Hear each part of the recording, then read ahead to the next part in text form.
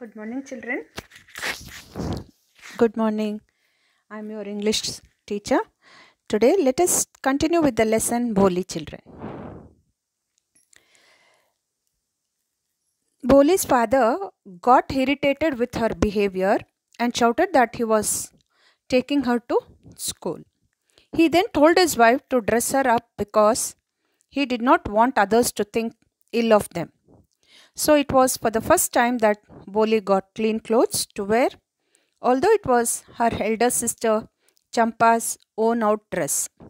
She was bathed and her messy hair was washed and oiled. Such a treatment made her believe that she was going to some better place than her home. In the class, the lady teacher was teaching something, but Boli could not understand it. She was just looking at the various pictures on the wall, which were beautiful. Boli was attracted towards them. There was a picture of a brown horse that resembled the horse on which the Tahsildar had visited their village. There was also a picture of a green parrot which looked like the same parrots that she had seen in the mango orchard, land planted with mango fruits. There were also an image of a cow that resembled their own cow Lakshmi. While she was busy looking at the pictures, she realized that the teacher was standing near her. She asked Boli her name. Ba ba bo. She could stammer no further than that.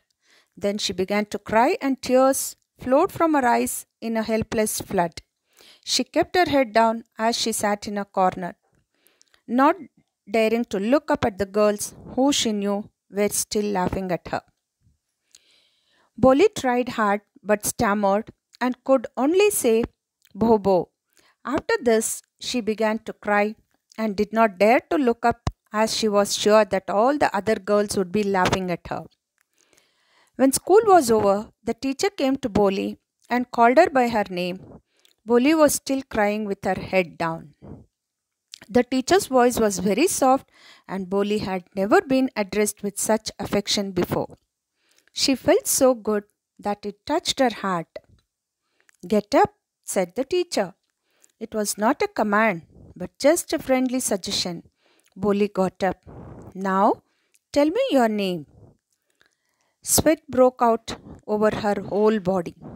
Would her stammering tongue again disgrace her? For the sake of this kind woman, however, she decided to make an effort. She had such a soothing voice, she would not laugh at her.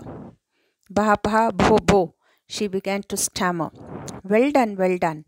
The teacher encouraged her. Come on now. The full name. Bah bah baho bholi.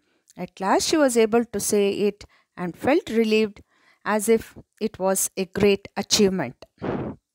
Well done. The teacher patted her affectionately and said, Put the fear out of your heart and you will be able to speak like everyone else. So, Boli looked up as if to ask really. The teacher tried to make her comfortable at the friendly manner. She asked her name again. Though Boli was hesitant and nervous, she tried and was able to speak her full name. The teacher praised her for the attempt and said that if she stunned fear, she would be able to speak clearly. Boli was surprised to hear that she could speak clearly. After this, children, now she says, yes, it will be very easy. You just come to school every day. Will you come? The teacher is asking Boli children. Boli nodded. No, say it aloud. Yeah, yes. And Boli herself was astonished and that she had been able to say it. Didn't I tell you? Now, take this book. This book was full of nice pictures and the pictures were in color. Dog, cat, goat, horse, parrot, tiger and a cow, just like Lakshmi. And with every picture was a word in big black letters. The teacher at once understood her curiosity and said that what she had said was the true and that if she came to school every day, she would be able to speak without any problem. Then she inquired if Boli would come to school the next day. Boli gave her approval by moving her head in up and down direction. The teacher prompted her to speak it loudly. This encouraged Boli and she spoke yes clearly. She was surprised at her ability to speak clearly.